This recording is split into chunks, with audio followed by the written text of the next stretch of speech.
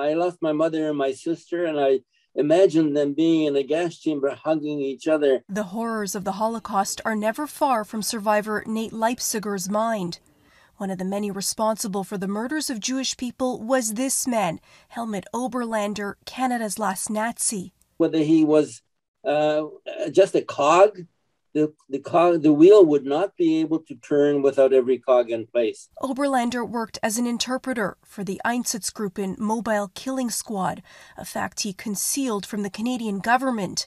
He lived in Waterloo, had a family, and died this week in the final stage of a lengthy deportation hearing. From his family, Helmut Oberlander has passed away peacefully. In the end, he was surrounded by loved ones in his home.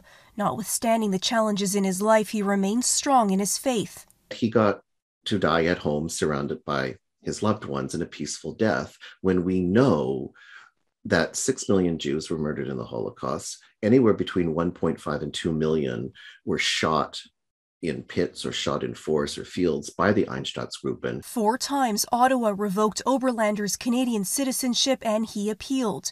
Each time, Jewish advocacy group B'nai B'rith Canada was there. Where is the justice? We've seen this over and over again.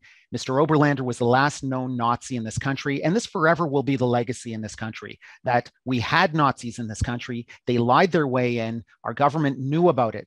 Do you think it's possible there's other Helmut Oberlanders still out there? Oh, yes. By and large, the vast majority of people like this were not brought to justice, either in Germany or elsewhere, but most especially those who escaped to North America. While there is no statute of limitations on war crimes, prosecution may come down to willingness. I mean, this has been going on since the 80s and 90s. You know, they're old now.